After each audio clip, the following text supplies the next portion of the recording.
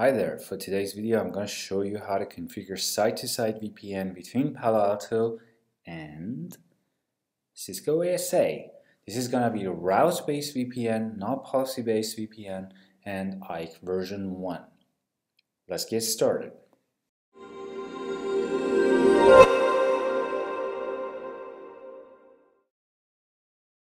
So for this tutorial I already configured the Cisco site as before. If you don't know how to, please go check this video for IKE version 1, site-to-site VPN, route-based VPN. We are now going to touch the Cisco side. We don't have anything in there to discuss, and I will show you how to configure things on the Palo side. This video is going to be useful for those of you who want to learn the other vendor or the other side of this situation, and of course for troubleshooting as well. So let's log into Palo Alto.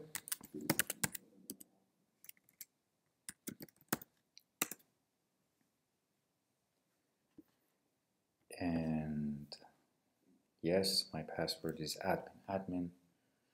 Don't bug me with that. Gonna show you guys where to start. This is the main section that we will have to touch. I prefer to start with IKE phase 1. So let's see, what do we have in here? Show run crypto IKE version 1 policy, or just that. This is my phase 1 policy. I can have many policies. In here I just have one, and that's more than enough. So I'm going to configure the same thing on the Palo side. I'm going to go to IKE crypto. These are the default stuff. Doesn't matter, I'm not going to touch it. I'm going to create my own, and I'm just going to call it site 04. Diffie-Hellman group is 14. Authentication is SHA. Encryption is gonna be 256 and 8 hours. Let's just double check that. 256 SHA. Yes, that is a policy that we need to create. So this is our phase 1 policy. Even though our phase 1 is not done yet, then we will have to go to IKE gateway in here. And in here I'm going to say this is going to be site 04 gateway. This is going to be IKE version 1, like I said. Interface is going to be .1.1, which is the external interface. And the IP address is going to be this one. Just select. And the peer IP address is going to be the ASA side. Show interface IP brief. Just grab this guy and paste it in here. Pre-shared key is going to be Cisco. And under the advanced option, the most important thing is to change the default to site 04 and click on OK. So far so good. So we created the phase 1 policy and the gateway. Just gonna commit it now. I can do it later. Doesn't make any difference. So now we will have to go to Ipsec crypto. This is our phase 2 policy. So in here I'm going to call it again 04. Something that stands out to me. The equivalent part on the Cisco ASA is show run crypto Ipsec, which I have a transform set. AES ESP protocol is ESP AES 256, and ESP SHA HMAC 256. Authentication, I'm just going to say SHA-1. Group is gonna be 14, which is set right here. And hours, this is the lifetime, which I've already set it to 3,600 seconds equals to 1 hour. And then I'm just going to leave this as default. We don't need to specify a size. If, however, you specified it in here, you should have also specified the cap size or the limit in here. So the rotation of the keys, etc., etc., kicks in. Gonna click on OK. Okay, so far I've configured 3 elements. And let's, by the way, take a look at the task. It's completed, no problems. I configured phase 1, phase 2. Now I will have to configure the tunnel interface, which is here under this section, interfaces and tunnel. What's the equivalent part on Cisco ASA? Show around interface tunnel 100. I already configured everything on the Cisco ASA side. So just for your information. So this is the equivalent part for route-based VPN, of course. This is the ASA side. I will have to just do the same thing, not exactly the same, just IP address. That's all. Gonna assign a different one. So I'm gonna create my tunnel interface in here. Gonna name this as 100. Always assign default as a virtual router. 99% of the cases that's valid, and 1% of the cases is advanced. We're not going to touch it. Zone, I will dedicate a new zone. You can assign it to outside, but that's not what I recommend. Create a new zone. Simple. That's useful, and if you want to know the reason, that's useful when you want to assign a policy, so at least you get the hang of what's going on, what policy is going to the outside, to the internet, what policy is going to your, let's say, branch site. So Site 4 stands out to you, and it helps you figuring out who's who down there on the Policies tab, because this tab, Policies, it's going to go pretty wild. So IPv4, we're going to assign .1 in here, /29. Has to match this side, of course, 248, and this particular ASA is running HA. That is why you see a standby IP. I don't have HA yet on Palo Alto, and if I did, you don't need to specify additional IPs, but that's required for Cisco ASA. If you don't know how to configure HA, please go check this video, which I explained how to configure HA, ASDN and CLI both. So advanced, I'm gonna assign an ICMP profile so I can ping the tunnel interface, and this one looks good. So we created the tunnel interface. Now we have to tie or glue things together. So I'm gonna go to Ipsec Tunnels, empty in here. I'm gonna add one and name it as Site 4. The tunnel interface is gonna be 100. Gateway is Site 4, and IPsec profile is gonna be Site 4. Show advanced option. We do not need to do anything in here. Without this, things gonna work just fine. If you want to monitor the tunnel, that's where you should go to. Under the proxy, this is for policy-based VPN. We are not going to touch that one as well. And in here, I'm just going to click on OK. So I'm going to click on commit. By the way, do you see that? This green status, that's not really reflecting the situation. Not sure why it's showing up as green. Normally it's, yeah, like I said, it should be red. For some reason it showed up as green. The correct status should be red until the negotiation is completed and, you know, the tunnel is established. So let's refresh that. Okay, now the tunnel is online, and this is something that I can trust right now. It doesn't go immediately green. It takes a while for the negotiation and the whole yada yada yada completes. Phase 1, phase 2, etc., so that we have the tunnel. Let's check on the ASA side, show interface IP brief. Tunnel is up. The first test I want to do is to ping 10.10.10.1, which I can ping the tunnel interface in here. That looks good to me. Let's go and check the guy right here.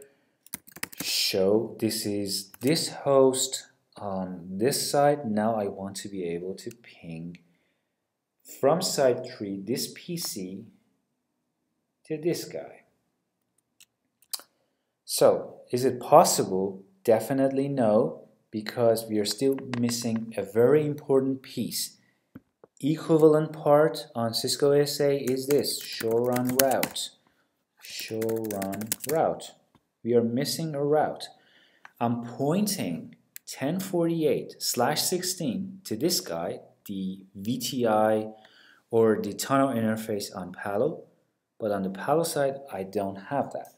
So I need to go to the routing part and configure it. So I'm going to add a route and say this is site 4. Destination is going to be 10.1.100.0/24. Interface is going to be tunnel 100, and the IP address is fine. We're going to say 10.10.10.3, which is the tunnel interface on Cisco ASA, is the next hop. I'm going to click on OK, click on OK, click on commit, and commit. Do you think it works? No. Again, no. Because we are still missing the policy. We don't have a policy. So the firewall is going to drop the traffic. So we're going to need to add a policy. And the way to do that is to go in here under the policy section and click on add. But before we do that, let's just create the object. Let's do it the civilized way. So I'm going to say my remote subnet is this, site 04,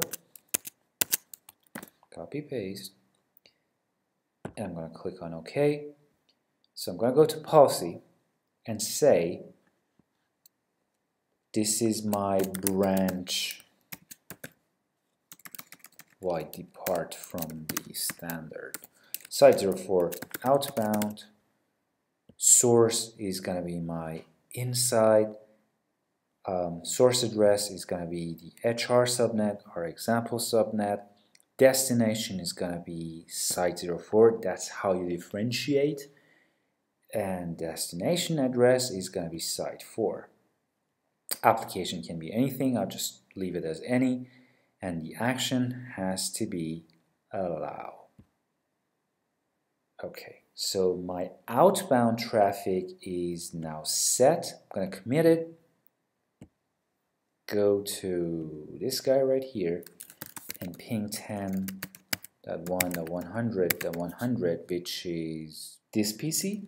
So let's try it. And I can reach that PC fine. So from the PC that we just mentioned, show. So this is our PC on site 4. Can we get to 1048.128.100? No, of course not. And there's a reason to that. Traffic on Palo Alto is allowed to depart from our inside to the other side. But is it allowed to come from the other side to the inside? No. You don't want to, allow things from here and expect the same to be allowed from the other side to your side.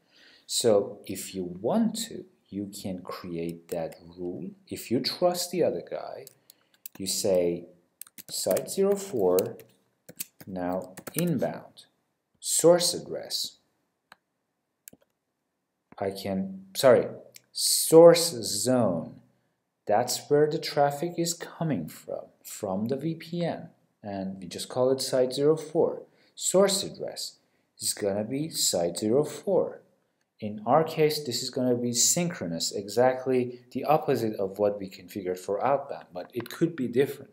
Could be that there is another department that wants to get to your site. So just don't blindly add things and add the opposite because you think it should be both ways. Sometimes traffic needs to be allowed only from one side to the other, not from the opposite.